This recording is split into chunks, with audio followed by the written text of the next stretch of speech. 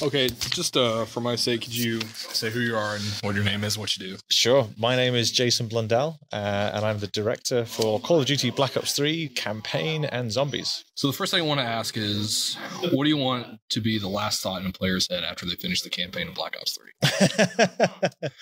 3? The last thought, I should play this some more.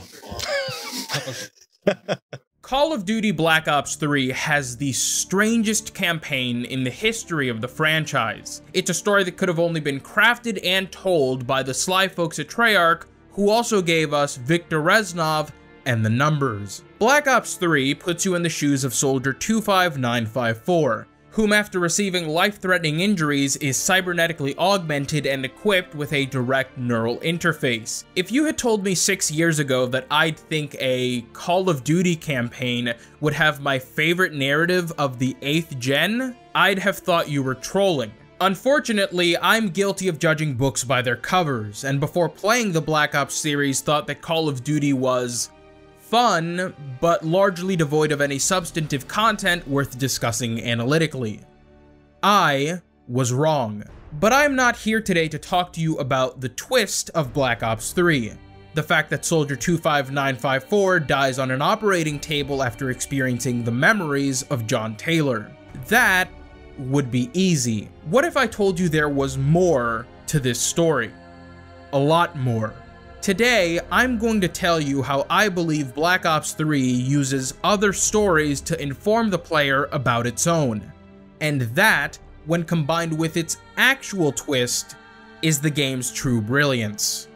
This is Chasing Rabbits, an interpretation of Black Ops 3.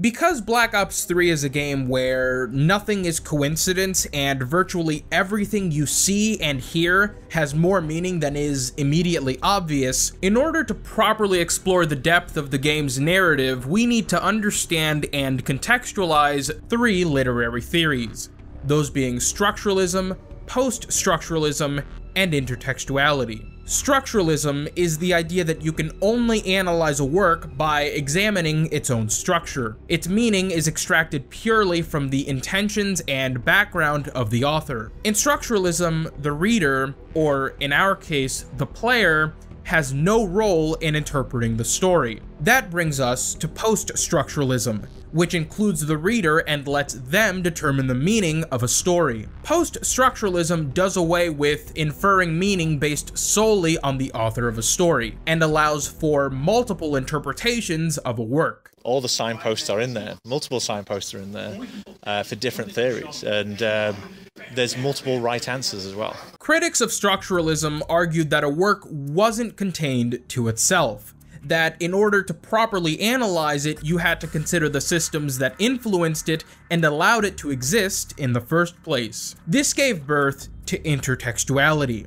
Intertextuality is how one text is shaped by another. It proposes that there is a shared connection between all text, and that this manifests itself in many ways. The most prevalent in modern fiction being direct reference, indirect reference, and parody. Intertextuality, simply put, suggests that your understanding of one work can be drastically improved by understanding the works it's based on. At this point, you might be wondering what any of this has to do with a video game. I said that there was a lot more to this story than its ending revelation, and this is it. I strongly believe that Black Ops 3 uses intertextuality as a tool to tell its story by directly and indirectly referencing 6 different works throughout the entire campaign. Black Ops 3 is a puzzle, and solving it requires identifying these references to understand the game's narrative choices and their meaning. So, what are they?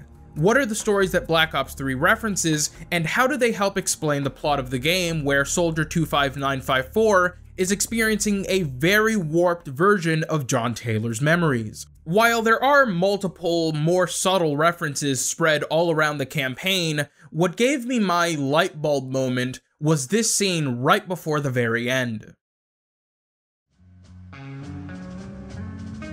Listen only to the sound of my voice. Let your mind relax. Let your thoughts drift. Let the bad memories fade.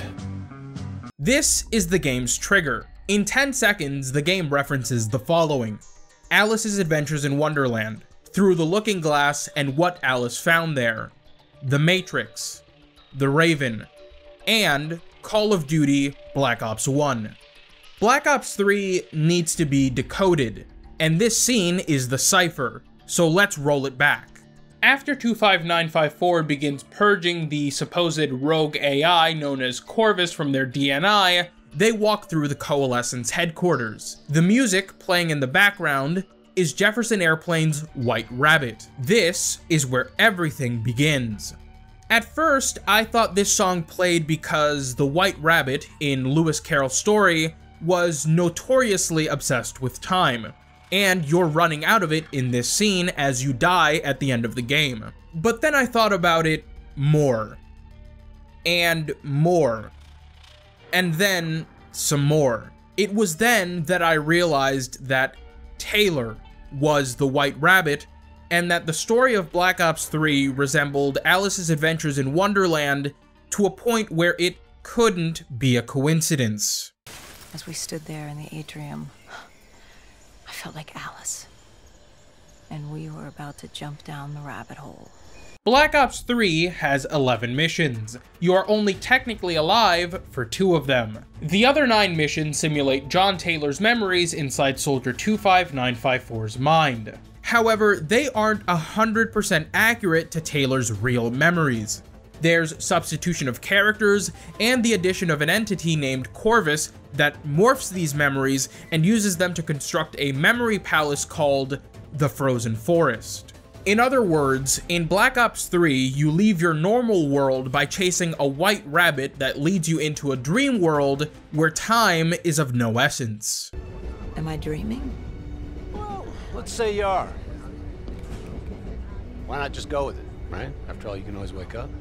Time is a recurring theme in Black Ops 3, the first hint of this given in the game's second mission, which has a subtle reference to Wonderland. When Alice attends the Mad Hatter's Tea Party in Chapter 7 of Carol's book, he explains to her that he was sentenced to death by the Queen of Hearts for murdering the time, and that since then, it's always 6 o'clock. There are no recorded times for Taylor's memories when they're experienced by 25954. Every level that happens after interfacing with Taylor has an active mission designation. New World is the last time 25954 is actually alive, and the last mission the game gives a timestamp for. The time reads 6 o'clock. New World, or more famously known as the Train Go Boom mission, is a microcosm of the whole campaign, and foreshadows everything that's going to happen to Soldier 25954. From this point on, the simulation deviates from actual events. Not that it's gonna feel any less real. Use your imagination. Keep your fucking head down. You may be a badass, but you're not immortal. Bullet to the head will still get you a date with your maker. Your DNI might show you all the options, but only you can decide what you're willing to sacrifice. Sometimes, you have to let go. It's at this point that the game allows us to peer into its grander connection to Wonderland, and why it chooses to distort Taylor's memories to tell its story. Black Ops 3 could have just had us experience these memories one-to-one. That would have seen a pre-DNI John Taylor with Jacob Hendricks and Rachel Kane hunting down Dylan Stone and his crew after they exposed the illegal experimentation done by the CIA in Singapore. It instead opted to have us experience his memories with inserts of his Winslow Accord Black Ops unit and the inclusion of Corvus, the AI created from the collective consciousness of the CIA's test subjects. So why? What does this allow the story to do that playing through an accurate account of Taylor's memories couldn't? It gives the story choice. The choice Alice had in Wonderland, the choice Morpheus gives Neo, a choice between Taylor and Corvus. In order to understand this choice, you have to realize that neither Taylor nor Corvus actually exist in the mind of Soldier 25954. John Taylor, the person you see in the game's first and second missions, is real. but not the John Taylor you see in the rest of the game. Similarly, while there was a CIA black project named SP Corvus, Corvus, as you see him at the end of the game and as an opponent who infects the DNIs of others, isn't real either. Both are manifestations of 25954's conflict between accepting death and continuing to live. Corvus has given us a way to live on after death. Your DNI might show you all the options, but only you can decide what you're willing to sacrifice. Sometimes, you have to let go. Corvus, the entity, is born in their mind, and the game shows us this during Demon Within when they interface with Sarah Hall. The sequence in the forest symbolizes the activity of a brain, and the child you find there represents Corvus, as later evidenced in the stained glass windows you see behind Hall when you defeat her. Sarah Hall is a mirror for 25954. Her role in the story is to clue us into what's going on with them. In the stained glass, the first panel depicts Hall with a clergy stole and being injected with needles. This represents 25954 about to be given their last rites after being sedated for surgery in New World. What's happening to me? Right now, you're in a medically induced coma being prepped for surgery. The second panel depicts Hall in a forest with a child, surrounded by ravens, symbolizing the birth of Corvus in the mind, as the monitor on the child's carrier suggests.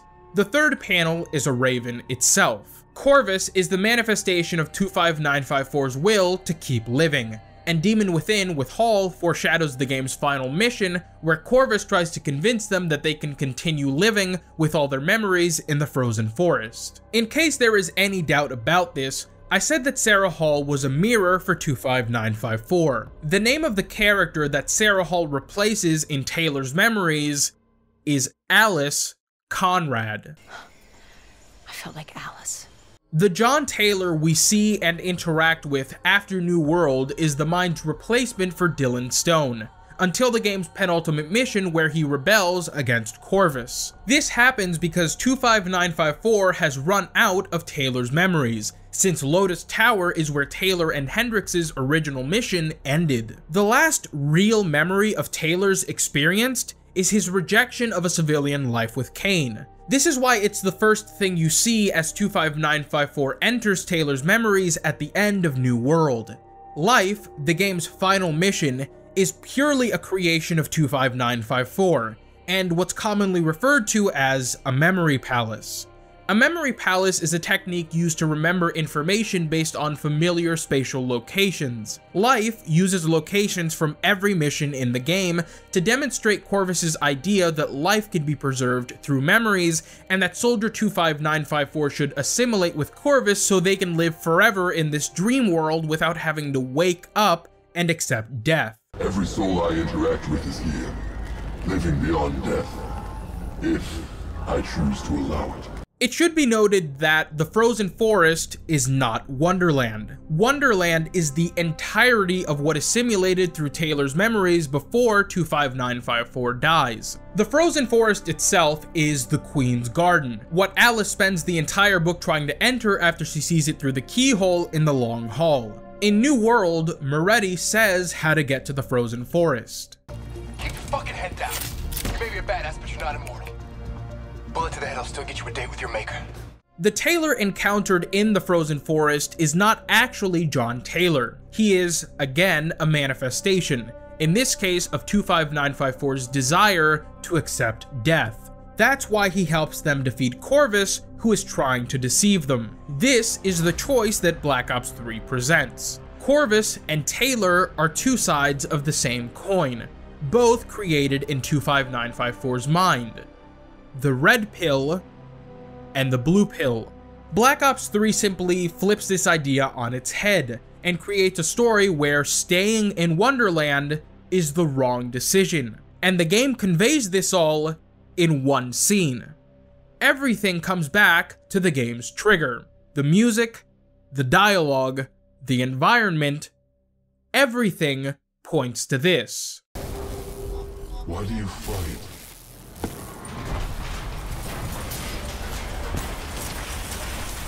This is your last chance! This is your last chance. Let the bad memories fade. One pill makes you larger, You take the blue pill, the story ends. and one pill makes you small. You take the red pill, you stay in Wonderland. And the ones that mother gives you don't do anything at all. I felt like Alice. Go ask Alice. If you listen closely, you can also hear the game confirming that Taylor and Corvus were the same entity inside 25954's mind. I said that this scene references a number of works, and one of those works is Treyarch's own Black Ops 1. Black Ops 1 had an infamous use of voice distortion to mask that Mason's interrogators were Jason Hudson and Sigourney Weaver. It's all in his head somewhere. He does know where it is. We have to get to the bunker. We're at DEFCON 2. You've tried everything. Get out of here, Weaver. Tell them I failed. You want to die with him? Your choice. Black Ops 3 does the same exact thing with Corvus. Listen only to the sound of my voice. Let your mind relax. Let your thoughts drift. Let the bad memories fade. Imagine yourself in a frozen forest. Prior to purging Corvus, the Frozen Forest monologue is always heard with this distorted voice, but after 25954 does so, it becomes a bit more clear. The voice delivering the Frozen Forest monologue at the end is none other than Taylor's. You can compare the two versions, and the cadences match. Listen only to the sound of my voice. Let your mind relax. Let your thoughts drift. Let the bad memories fade. Imagine yourself in a frozen forest. If you dig deep enough in this scene, you can even find the origins of Corvus.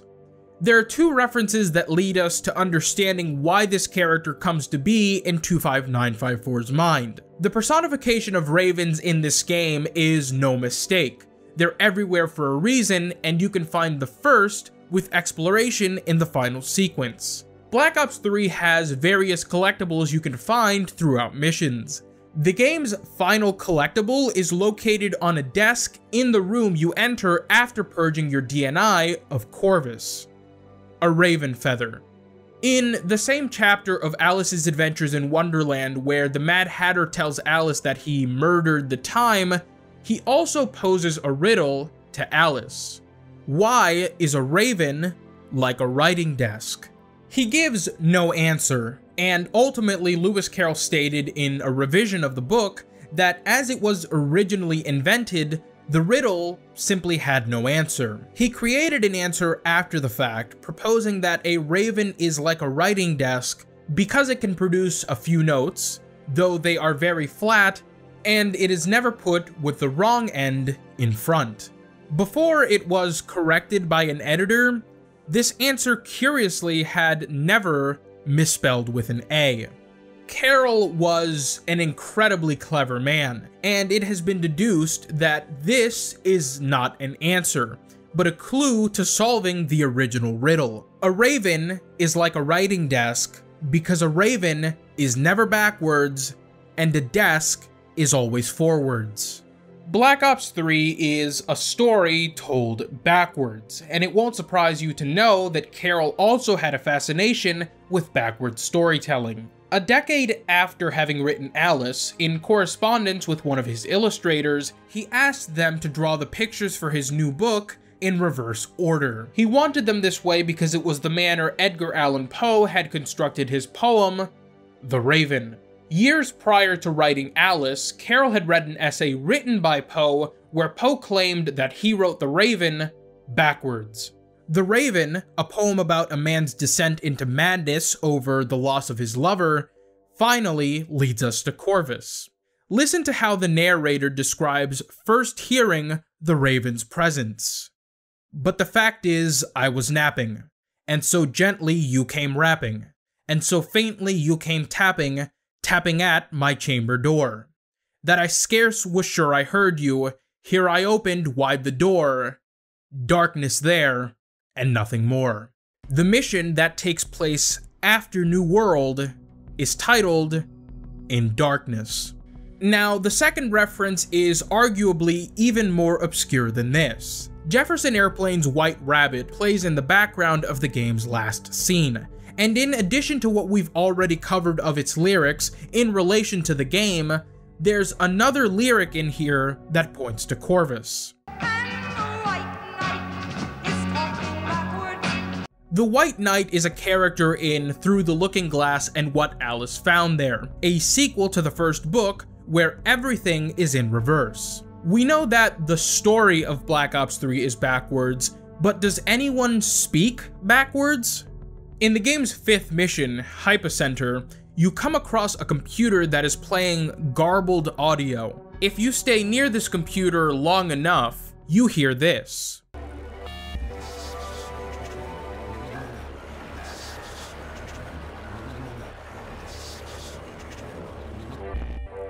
This same clip also plays at the door of the vault at Coalescence headquarters right before you shoot yourself and arrive at the frozen forest.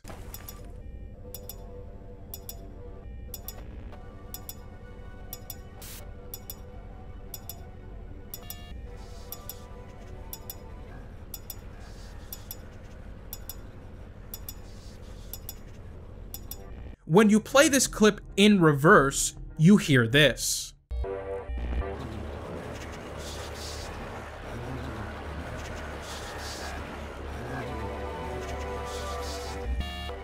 That is the voice of Dr. Salim, the behavior psychotherapist for the SP Corvus project who created the Frozen Forest monologue as a way to calm its test subjects. Imagine somewhere calm. Imagine somewhere safe. Imagine yourself in a frozen forest. There's a song that the White Knight recites to Alice in Through the Looking Glass named The Aged Man. In it, you'll find this excerpt.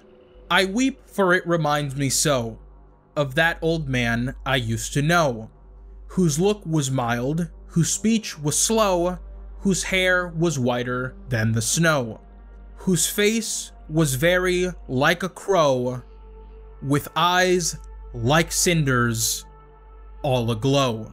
Before we conclude, this is a great time to tell you that the game's soundtrack is in on all of this. You know, I have definite point of view about things, about story, and I like to create themes that relate, and so you'll hear a theme throughout the entire experience.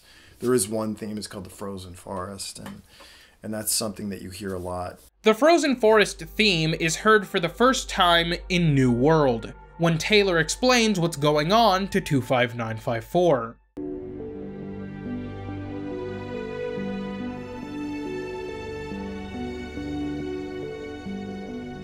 It's then heard in Hypocenter and at numerous other times in the game with distinct variations.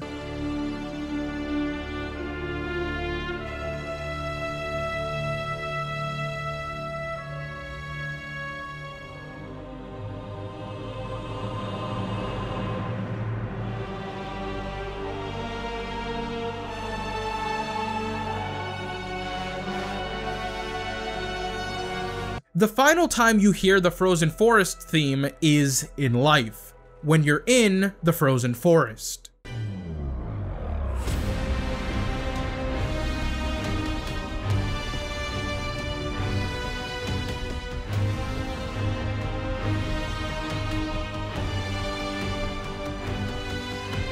The name of the song featuring this final version of the theme is A World Upside Down. What if I should fall right through the center of and come out the other side where people walk upside down? So, what does all of this mean? I've shown you that Black Ops 3 references other stories, but just referencing things doesn't elicit intertextuality. What is Black Ops 3 trying to tell us with everything it refers to? In my opinion, Black Ops 3 tells two different stories and has two different protagonists. The The first is Soldier 25954, the unnamed combatant who made the correct yet difficult decisions when asked of them every time. The second is John Taylor, a soldier who found out who he really was when asked to hunt down and kill his friends. I believe Alice's Adventures in Wonderland is a story about change, and the mission we relive in the game changed Taylor. Looks like we found ourselves a new gig. We've been handpicked, me and the rest of my team, to plus up a new unit, Black Ops. A new CO is a cat by the name of Hendricks. Seems cool, easygoing and direct. I appreciate that. No one really wants to come out and say it. Not Fierro, not Ramirez, not Conrad, not even Stone. But we all know exactly what kind of ops we'll be running. White work. The mood swings and aggression we see in Hendricks during the campaign weren't motivated by Corvus infecting his DNI. In reality, Hendricks had severe moral qualms with the mission he and Taylor were given. Once we secured the area, Kane steps up and tells us the real reason we're here. The staff were likely killed by some of our own. Traitors to the WA. Hendricks refuses to believe it. Me? I'm not so sure. In Taylor's journal entries, he questions Hendricks' mental stability and loyalty, as Taylor sees no issue with tracking down his former team members and killing them for exposing the CIA's Black Project. Hendricks was right. Stone's team stumbled upon the Black Project and immediately threatened to go public. CIA had no choice but to shut him down. White work. Someone's gotta do it. Kane, later expressing her own doubts about the mission, attempts to sway Taylor into leaving the mission and starting a life together. Taylor, we can find another way. A way outside the military, outside the CIA. There are places we can go, places we can be safe. Please, listen to me. Stay with me. But Taylor describes this in his journal as a brief lapse of professionalism. After being wounded, he rejects Kane and chooses to stay with the Winslow Accord instead. Kane's gone. I guess you didn't like the person I'd become. Limb replacement and DNI procedure in place. Straight back to work. Despite this, Taylor still wears her scarf on his arm, which Hendricks notes when he sees him again in the game's first mission. Still seeing Rachel? That didn't work out. That's a pity. The Raven is, again, a story about a man's descent into madness after the loss of his lover. I think part of Taylor wanted that future with Kane, but at the end of the day, Taylor was a soldier. But not before I had to bring Hendricks back to fucking reality. That situation I knew was coming, but the one with Kane, that was something else. After filling both my lungs with water and having what can only be described as a full-blown near-death experience, Kane somehow pulled me back from the brink. For a moment, a brief moment, she made me think that there may be another way. A life I've been missing out on. That maybe the future's brighter with the two of us. It took me years to realize this, but in the scene where 25954 relives Taylor breaking up with Kane, there's a painting of ravens in the background. As for 25954, they have no name, but they don't need one. They are also a soldier, and Taylor remarks in his journal that they had potential. This is likely because Taylor sees himself in the soldier. New blood under the guide of Jacob Hendricks, something he experienced firsthand and wasn't very fond of. The destabilization of the WA and the turmoil in Egypt just spilled over into neighboring territories. We're running a rescue op with support from Hendricks. He says it's his last. I hope that's not true. Despite his doubts, all his unchecked emotions, he's a good soldier. And a good man. I just hope his team of new bloods can learn from him. The game alludes to a connection between 25954 and Taylor very early on, when it shows you the case number for Taylor's original mission with Hendricks and Kane. The soldier is named 25954, and Taylor's case was 24954. Taylor's call sign was Romeo, and the protocol for New World is the same. Sometimes you do the right thing for the wrong reasons, sometimes you do the wrong thing for the right reasons. Whichever it was, Hendricks' desire to save everybody ended up leaving his entire team torn to pieces. They've been earmarked for the expansion of the Black Cyber Ops program. I'm going to oversee their recovery, rehabilitation, and D&I training personally. Maybe through this technology we can change things. Maybe some of my experience will rub off on them. Though they experience Taylor's memories, there's two parts in the story where 25954 makes their own choices. The first is their decision to detach the rest of the train where the bombs are located in New World, a decision which costs them their life, but is made regardless. The second is when they purge Corvus at the end of the game, choosing to die than to live forever in a fake world. 25954 may not have a name, but their courage speaks for itself. Black Ops 3 has my favorite story of gaming's 8th generation because I interpret it through the game's myriad of references to other stories as a game where you're able to experience the memories of another person and live through their mental turmoil. But whose memories did we play through, really? The darkness and isolation eventually came to an end. Suddenly, I had new experiences. I saw conflicts, I saw suffering, I saw pain. But I saw a choice. A mission. The astute viewer will note that I have never called Soldier 25954 player. Just how the reader is not Alice, the player, that being you and me, is not Soldier 25954. Once again, the game's greatest secrets lie in plain sight. If you take all of the encryption numbers on the mission report screens from New World to Life and order them together, you get this. Those are hexadecimal numbers. When you convert this hex to text, it reads, "He's not going to make it, DNI backup now." This does not refer to Taylor. We see him get pushed off the soldier, and of course, he writes a journal entry after their death. This is referring to 25954, and it means that exactly how they were a guest inside Taylor's memories, we are a guest inside theirs. This is why the game uses deliberate cinematography when 25954 has their freakout in New World. We are ripped out of their first-person view and shown a third-person perspective of them because we play as them. We are not them.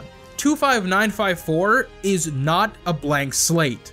They are their own character. Finally, this is why, if you play Black Ops 3 co-op with friends, there's one scene that plays out differently than if you played it alone. Ready? Is that you? Maybe it wasn't you that said it. You that did it. Maybe it was someone else. Their thoughts bleeding through into your brain. The fuck? Taylor? Are you still with me? Ready? Is that you? Maybe it wasn't you that said it. You that did it. Maybe it was someone else. Their thoughts bleeding through into your brain. The fuck? Taylor, are you still with me? Every player merges into Taylor.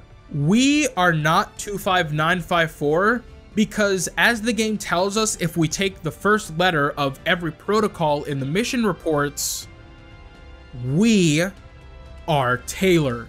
The twist of Black Ops 3 is not that you played through Taylor's memories. The game's twist is that you have just played through someone's interpretation of his memories, and analyzing and understanding that interpretation reveals the game's true main character. It's me, Taylor. I think it's time you woke up.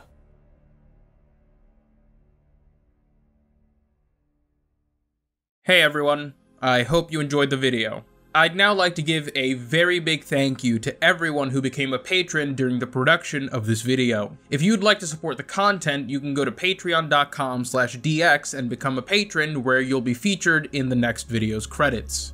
A very big thank you goes out to Achintia Dutta, Actual Bastard, Ariel Voss, Ann Peck, Brigadier Hunter, Cameron Fairs, Connor Hicks, Daniel A. Hudson, Darren Kimball, DDX, Decepticon, Dude Nugget 2000, Aldex, Eternash, Ethos, Fourth Mathematics, Jared NDN 711, Johan Schaefer, John the Erudite Diaper, Kenny Nunez, Kieran Corrigan, Lolwell and Teapot, Luki Mana, Oxice, Prohi, Rennie Paid, Review Sword Art Online Season 3, Samnus Arendine, Silent Book, Sir Leon, Stuart Elliott, Vera, and Windows 07. Thank you for supporting the content, and thank you for supporting the vision.